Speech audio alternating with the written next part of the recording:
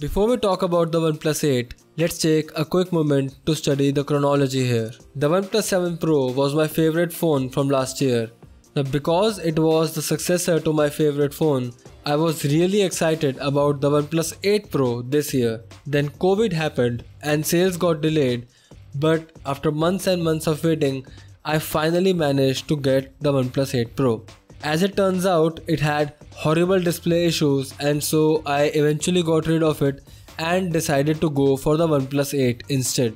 And so here we are with the OnePlus 8, and let us see today if the OnePlus 8 is also having the same display issues as the 8 Pro or any other different display issues. I am Rohan from TechieTechTech, and here we go.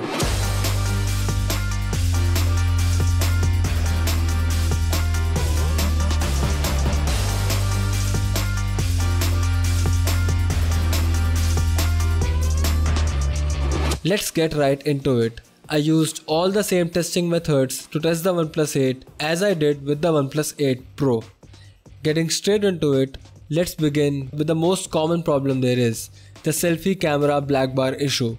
I tested the phone again and again with dark environments and low brightness levels.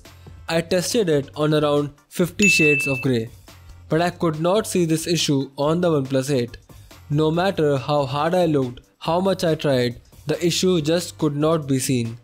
So I am assuming that it is safe to say that the OnePlus 8 does not have the top selfie camera banding issue.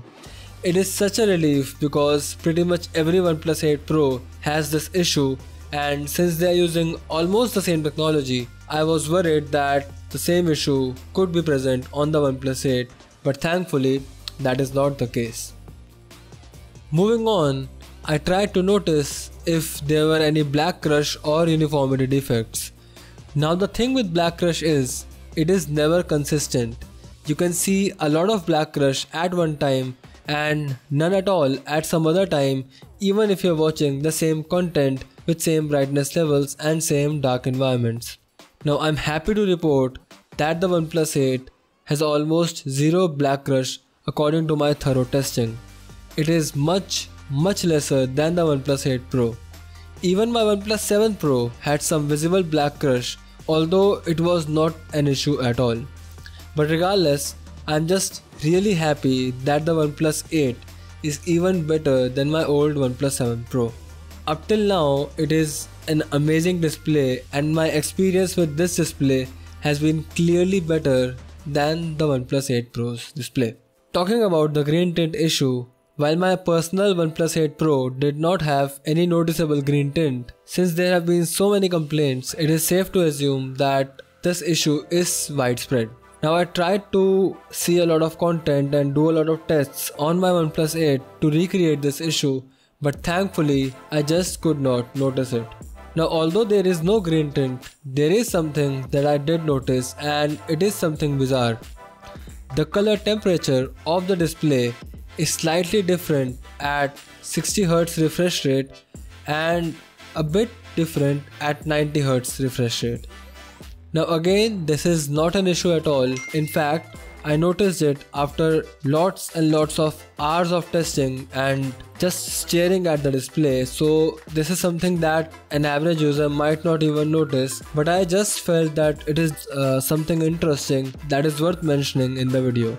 So that's about it, guys. In conclusion, I will say that I am definitely sure now that the OnePlus 8 does not face any issues that are being faced by the OnePlus 8 Pro.